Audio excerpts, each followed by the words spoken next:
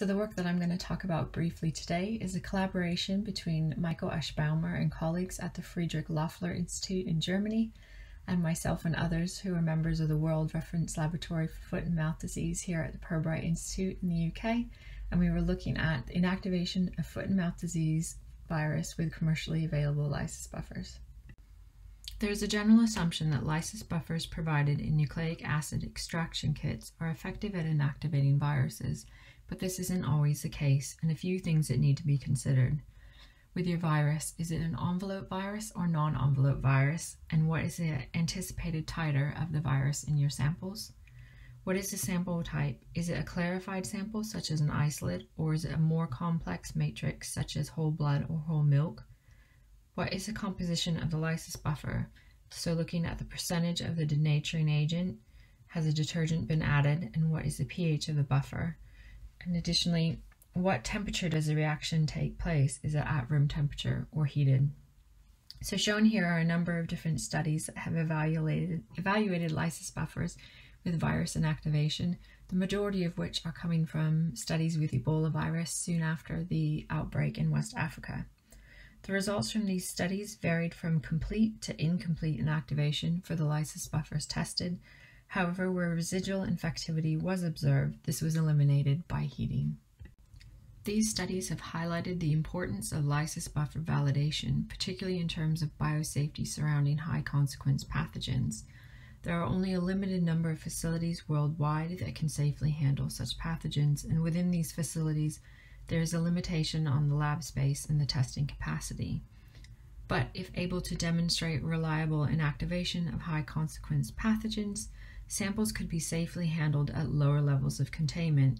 This would be particularly beneficial during outbreaks when sample submissions are high and turnaround times for results are crucial.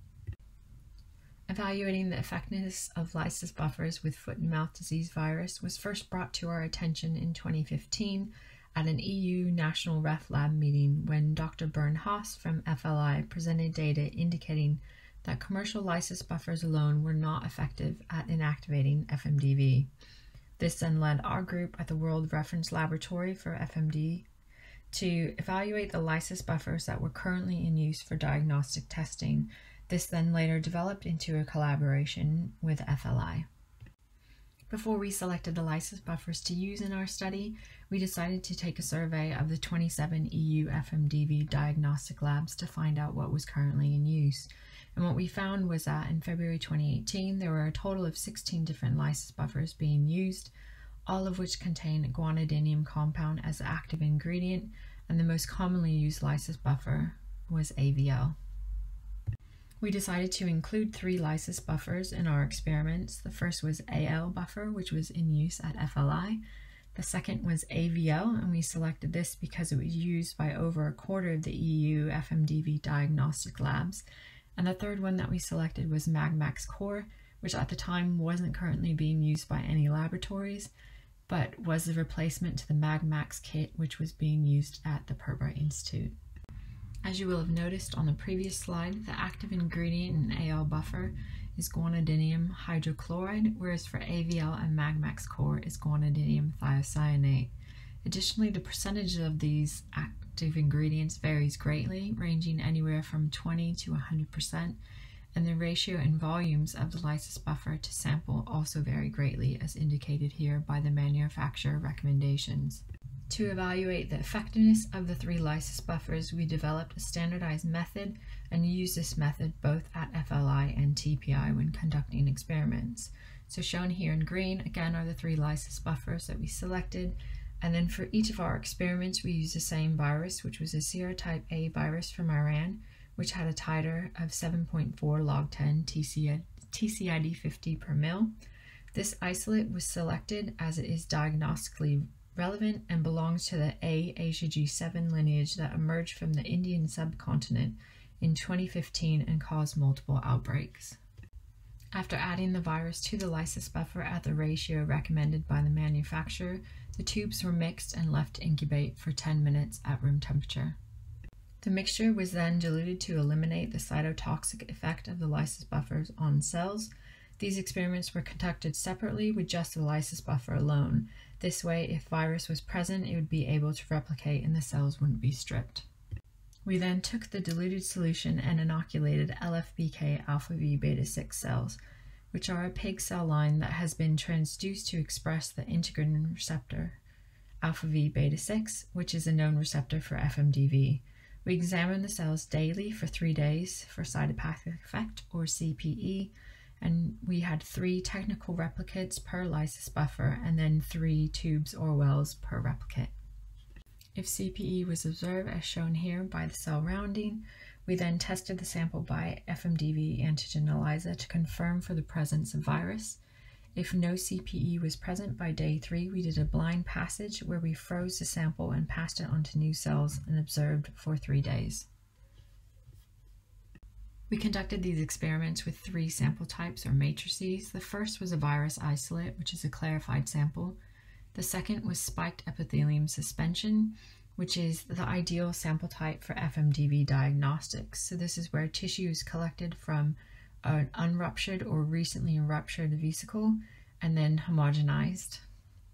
And the third sample type selected was spiked milk. And milk, although is an easy sample type to collect, it is highly complex because of the high protein, sugar, and fat content. On the next 3 slides, I'll show the results from our study. Briefly, these results are grouped by lysis buffer. So on this slide, it's the AL buffer results.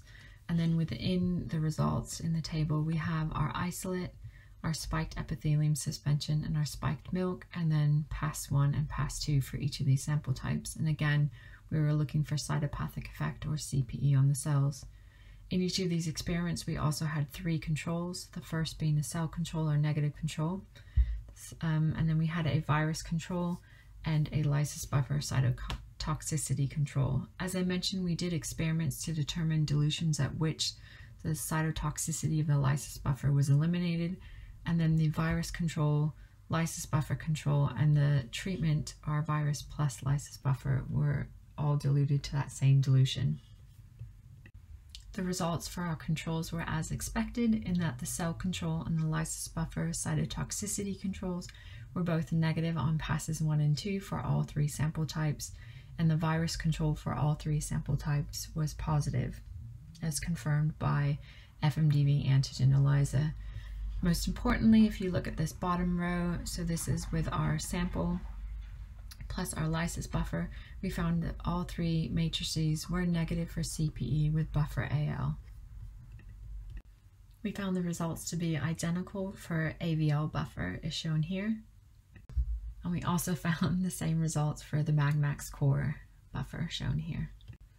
Overall, these data demonstrate that 3 lysis buffers tested were effective at reducing FMDV infectivity to undetectable levels for all 3 matrices tested, which, based on calculations, is a 3.1 to less than 5.1 log 10 reduction in virus.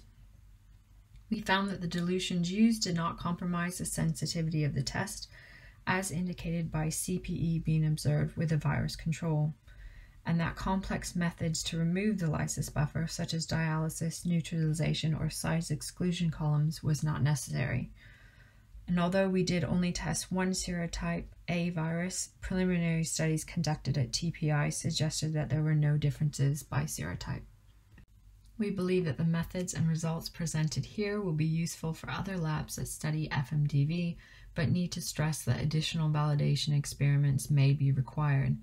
For example, we know that there are a number of different lysis buffers or extraction kits that are currently in use, and that even though these lysis buffers may contain the same active ingredients as we've tested, that they might not work the same given the wide range of percentages of the active ingredients and the different lysis buffer to sample ratios defined by the manufacturers. You also need to consider the sample matrices received and tested in a lab, so making sure that each of these viruses in each of these sample types can be inactivated. And then you can also consider adding a secondary inactivation step, such as heat, the addition of ethanol, or detergent. And this could be if you found the lysis buffer not able to completely inactivate the virus, or it could be just as a secondary precaution step before removing samples to a low level of containment. One question that's often raised with this work is whether the sample can be shipped in lysis buffer directly to lower level containment labs for molecular testing? The simple answer is yes, it is possible, but there are a lot of factors that need to be considered. So first, by inactivating the sample, you are eliminating the biological hazard, but you are adding a chemical hazard. The lysis buffers are hazardous, and so the samples will need to be shipped as a hazardous chemical. Shipping both biological and chemical hazardous samples are costly. The exact cost varies depending on where the samples are being shipped, the weight of the package, the volume of the samples within the package, whether dry ice is required, etc. Obviously, the benefit with these inactivated samples is that they can immediately go into labs at lower levels of containment. But with this sample type, you are limited to molecular testing, such as PCR and sequencing, whereas when you ship live virus, you have more unlimited testing opportunities. That said, if you are able to recover full genome of a positive sense RNA virus, such as FMDV, you might be able to recover live virus by transfecting susceptible cells. There are also a number of other things that need to be considered. You need to ensure procedures have been adequately followed at source. So this is either samples coming from a high containment lab or if you're sending samples directly from the field. You need to know that the lysis buffer has been prepared and stored correctly. Quite often the lysis buffers require 2 or more reagents to be added together before use. You also need to know what the shelf life is of that lysis buffer. Does it need to be prepared fresh daily, or can it be stored for weeks or months? You need to know that the correct volume of sample has been added to the correct volume of lysis buffer, and you need to know the level of accuracy required. For example, do you need calibrated pipettes? You also need to ensure that the packaging and the outer surfaces are fully disinfected, because these samples are being shipped to lower level labs that cannot handle live virus. You also need to make sure that the lysis buffer used at source, so used with adding to your sample, matches the extraction method used at the molecular lab. This can either be done by ordering the lysis buffer separately, so this is possible with AL buffer through QIAGEN, or the molecular lab would need to send lysis buffer to the source lab and then have it shipped back. But again, this would be costly because of the chemical hazard. You also need to consider storage and shipment conditions. So this is conditions after the sample has been added to lysis buffer and before during shipment. This includes both a wide range of temperatures, so room temperature -80 or on dry ice, but also different lengths in time. So how long are the samples sitting in the lab or being shipped for? You need to also get the correct vial type, so something that is leak proof and break proof, that can withstand shipment as well as the different temperatures. And you also need to consider the overall goal of this is recovering nucleic acid. So how long can the samples sit in lysis buffer or at these different temperatures without affecting the recovery of nucleic acid? So to answer the question again, yes, it is possible to ship in lysis buffers, but there are many other factors that need to be considered or evaluated before shipment can occur. So with that, we would just like to end by saying that this work is dedicated to the memory of Bernd Haas. Without his initial studies, none of this probably would have happened. We would also like to thank Holger at FLI, who conducted the experiments on their end. At the Pribright Institute, we would like to thank the VDRL group for their endless support and feedback throughout the development of this project. At Plum Island, we would like to thank Luis and Miguel for providing both labs with the LFBK alpha V beta 6 cells. At Thermo Fisher, we would like to thank Damien for providing the Magmax Core lysis buffer, as well as Julie, Andrea, and Jorn for technical support. And lastly, our colleagues in the EU reference laboratories who participated in our lysis buffer survey.